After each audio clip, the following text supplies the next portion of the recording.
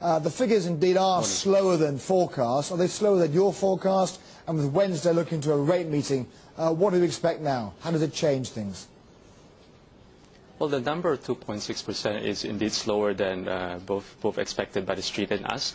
Overall, I think I'll look into the details of why the relative miss. I think if it's really dependent on domestic consumption, if domestic consumption engine shows quite a bit of slowdown, then Bank of Thailand might be under less pressure to raise rates than before. But if it's really more export dependence coming from the external side, then they'll continue to really ramp up on the inflationary mode and continue to be on the hiking rate cycle. Do you still believe that they're going to raise rates by a quarter point to 3.5% on Wednesday? There is still building chance effectively. Global uncertainties will remain at the top of the list. As the 7 members meet on this Wednesday, they're going to look into the headlines of the day, really. At the end of the day, however, if you take a step back, you have an economy that is still going to grow quite well effectively, especially because the government is quite keen to pursue expansionary policies. They will, of course, drive growth up, but also drive inflation up as well. So Bank of Thailand will look into this hawkish stance further still.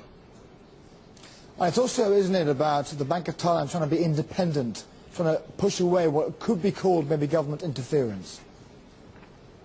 Indeed, I mean, over the past few weeks, you have pronouncements by the incoming government, including a pronouncement by Deputy Prime Minister saying Bank of Thailand should cut rates by up to 1 percentage point. So now, for a central bank that's still very keen on preserving its independence, I think it comes at a balance where a rate hike now would send a signal that, look, we know what we're doing, and we know what's needed for the economy now is really to pursue the fight against inflation still. Well, you're quite experienced. You've worked at the IMF again, also again your main markets are Indonesia, Malaysia and Thailand. Looking to, of course, the impact on Friday, post-Bernanke speech to Jackson Hole, Wyoming.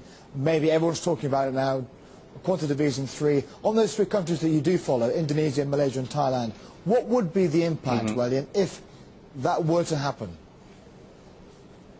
Overall, if you believe the QE3 is going to happen and more capital inflows are going to come in, then among the 3 countries and generally even within Asia, Indonesia will stand out as being one of the beneficiaries.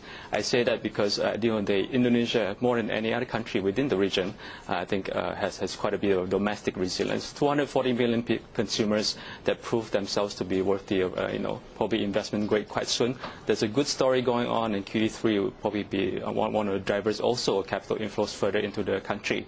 Overall, however, I think FDI inflow is really what the government is looking for, and already we're seeing some telltale signs of that happening. All very encouraging, saying positive, FDI inflows very encouraging, etc. Indonesia will benefit, but clearly, if quantitative easing 3 were to happen, the inflationary impact on these Asian countries that you cover, and of course the rest of Asia, would be quite significant, wouldn't it? Indeed, I think the main driver is really the price of oil. Obviously, we wake up this morning to headlines of happenings in Libya.